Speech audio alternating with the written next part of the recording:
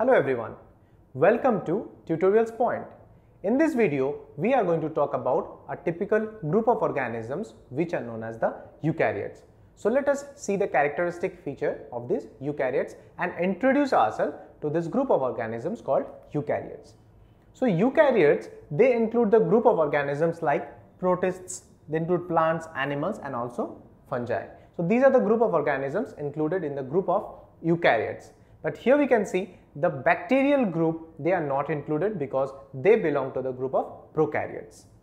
Eukaryotes, they have a proper membrane bound organelles. Unlike compared to that of the prokaryotes, they do not have membrane bound organelles.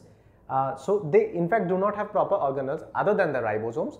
But eukaryotes, they have proper well defined membrane bound organelles present inside the eukaryotic cells.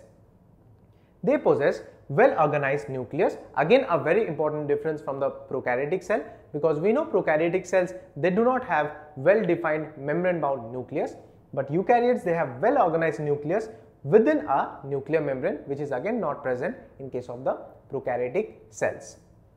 They possess complex locomotory structures which help in movement, and also complex cytoskeleton structure which give the shape and structure to the cells.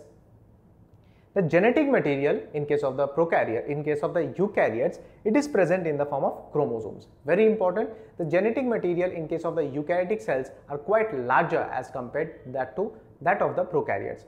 And these genetic materials, they are organized into proper structures which are known as the chromosomes. Plant cells have got the cell wall. Now these eukaryotes, they can be plants or animals. Animal cells do not have the cell wall. Plant cells have got cell walls, they have got plastids, and they have also got a large central vacuole. Now these three features are actually absent in case of the animal cells. Animal cells, on the other hand, they have got centrioles which are now absent in the plant cells. What is the function of centrioles? During the cell division process, these centrioles, they give rise to spindle fibers which actually help in the separation of the chromosomes during the process of cell division. So in this video, we have seen some of the characteristic features of the group of organisms called the eukaryotes, and also we have discussed some of the important differences as that of the prokaryotes and the eukaryotes. I hope you have understood and liked this video. Thank you.